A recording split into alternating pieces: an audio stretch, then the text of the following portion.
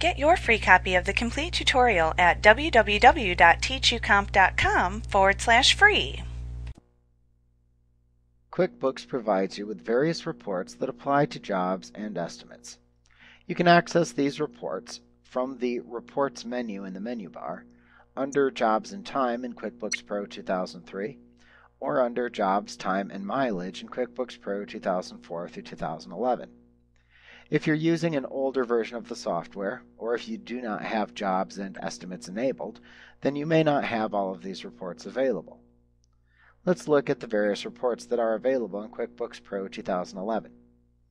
You have the Job Profitability Summary, which summarizes the money made from each customer's job. You also have the Job Profitability Detail, and for a selected job, this shows the details of how much was made for a single customer's job. You also have the Job Estimates versus Actual Summary report.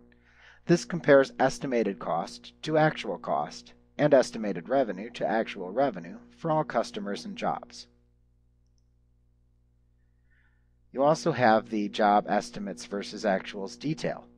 And for a selected customer or job, this report compares estimated cost to actual cost and estimated revenue to actual revenue. You also have the Job Progress Invoices versus Estimates report, which compares estimates to the estimates progress invoices.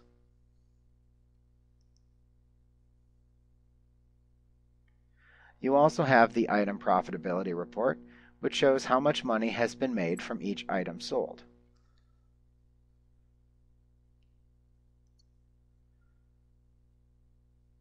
You also have the Item Estimates versus Actuals report, and for each item this report compares estimated cost to actual cost and estimated revenue to actual revenue. One of the most important reports is the Profit and Loss by Job, which shows how much money has been made or lost on each job.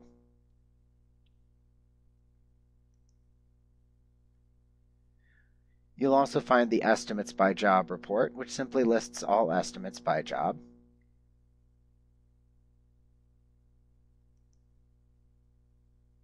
Another important report is the Unbilled Costs by Job, which shows all unbilled costs for each customer job.